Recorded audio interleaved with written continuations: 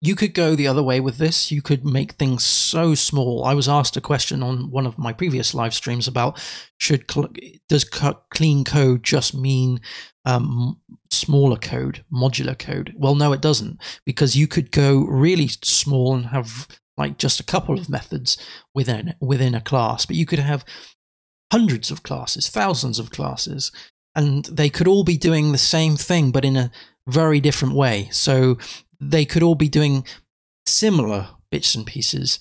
And so what you could be doing instead is maybe using some polymorphism or some better encapsulation to handle those kind of eventualities. You might think to look at some factory classes as a way of generating, instantiating those objects that are returned, instead of having humongous amounts of classes dotted all over the place that do a similar thing.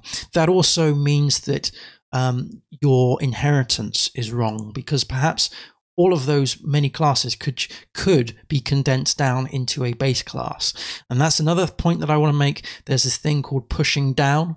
So that's where you're putting methods into base classes that you are extending from, which means that other classes can then extend from that, which gives them the functionality. Just be careful though, because you might have your concrete classes as nice and clean, but your base classes could be the God class. So just be careful with that. Also, having loads of interfaces all over the place that don't necessarily do a lot of stuff. They're just there because of a convenience factor, rather than they actually have any kind of impact on the application.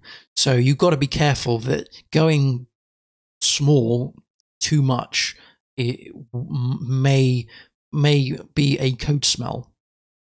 And basically, you want to look upon this process of refactoring code as a way of making things better for you and other developers.